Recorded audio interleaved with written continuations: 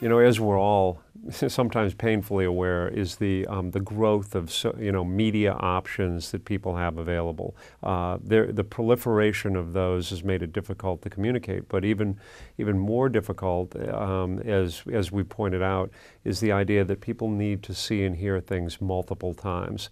They also probably need to hear it from multiple channels as well.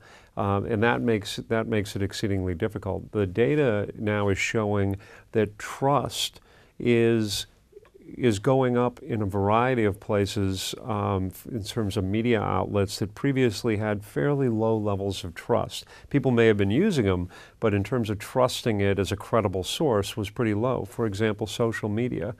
This year we saw proportionally a 75% gain growth in the percent of people who said that they trusted social media as a source for information and news.